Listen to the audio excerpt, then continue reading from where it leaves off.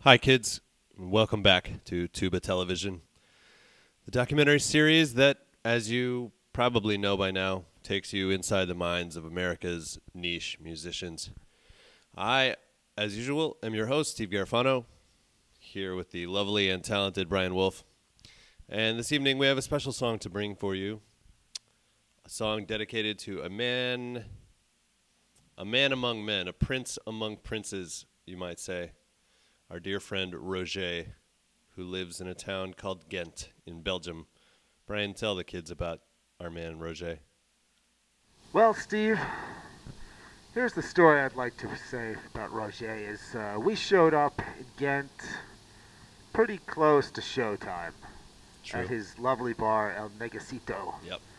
And which used to be a 17th century brothel, something. It's an old brothel. Princes of Ghent used to go there. Indeed. To get laid. And so we got there, and I'm, as you know and are familiar with, I am an anal American who maybe is a bit pushy sometimes, and you like things to run on time. It's all right. Let's do this. Let's do that. Yeah. That's my role quite often. And so we show up there, and we're kind of milling around. I'm wondering what's going on, and eventually Rogé shows up. It seems like we should be setting up. The sound system isn't even set up. Right. And shows up a little drunk, to begin with. Right. And he's like, "All right, well, let's go have a drink somewhere. I'll take you around town." Right. And I'm like, "Well, Rogé, shouldn't we get down to this? We got a show." And he says, "Yeah, don't worry about it. People will, they'll show up late. They'll stick around. Whoever wants to see you will come see you, and whoever doesn't want to see you won't see you. And what does it matter?" Right. And I just thought it was a very important moment. Sort of, to me, it exemplified our trip to Europe. Yeah. Where the contrast in styles of lifestyles. It's more of that New Orleans Southern lifestyle of. It's true. Rogé is he's kind of like the Ade of Ghent. Yes. Ade is a crazy Brazilian club owner in New Orleans. Interesting. We're drawing together all sorts of threads internationally. We're all linked by the common love of music and also of being really intoxicated. Yes, and Rogé took us to a bunch of different pubs. We had different Trappist ales, and it kept getting later and later. And don't worry about it.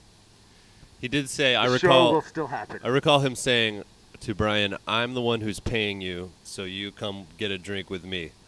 And you can't argue with that. And we went and he gave us a very extensive tour of the beautiful city of Ghent, and we drank some good beer, and then we played the show, and then we drank a lot more beer. So, in conclusion, Rogé is a teacher to us in many ways, a prince among men. Truly. A larger-than-life figure. True. And we stayed up till daylight drinking with him. It was quite a night. Yes. And he taught us much about life. Amen to that. And so this song is dedicated to him. Rogé is fond of a word called aller. Aller. Which he uses as noun, adjective, verb. He interjects in every other word, Let's play this song. Aller. Aller. Aller. So, that's basically what this song is based around. And Rogé, we love you. This song is for you. Ale.